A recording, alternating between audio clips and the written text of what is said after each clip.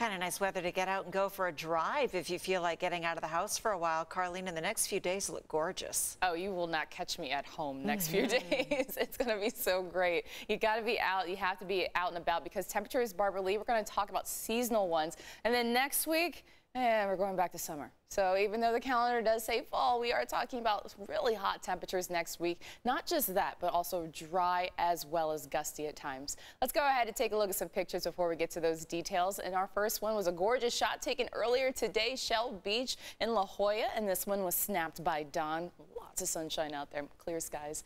It was looking pretty good. Also, we have a sea lion, a little cutie, just sunbathing. And Ernie went ahead and took this picture, sent it in. Our next one, Kevin got it right at the perfect moment with that sunset, and this was taken in City Heights. And our last picture for tonight, all I can say is namaste.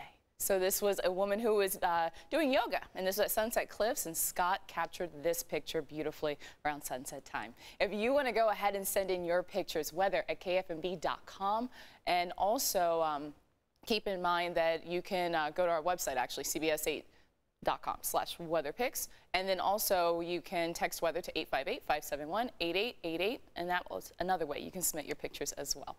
Let's go ahead and take a look at that view looking south from Palomar Mountain State Park. It is looking beautiful out there, and you can also see that waxing gibbous moon.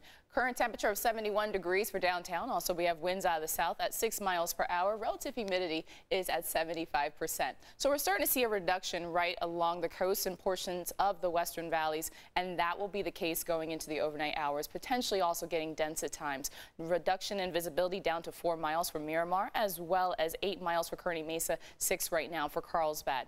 Overnight lows will be mainly into the 60s, but we are seeing some 50s that are popping up as well. 59 degrees for Poway, 57 for Ramona, 51 degrees overnight low for Campo, and 73 for Borrego Springs. Across the nation we go. We have a series of low pressure systems that are moving from the Great Lakes. Also seeing another one that is post-tropical beta. As I mentioned, we are now into the Greek alphabet for the Atlantic hurricane season, and so that is attached to a storm system producing a lot of shower activity that's moving in across the southeast and lifting towards the northeast. Dry conditions still out west, and that is with the concern of fire danger. Still with a red flag warning, we're seeing that tonight across portions of Wyoming as well as Utah and Colorado, and air quality is still poor around Kern County. Taking a look at your set up in the atmosphere, we do have some drier conditions that are going to roll in. Also, a really big ridge of high pressure that's going to take over in our forecast. That's going to bring in some much warmer temperatures, hot by next week, and not just hot, but we are also talking about that elevated fire concern.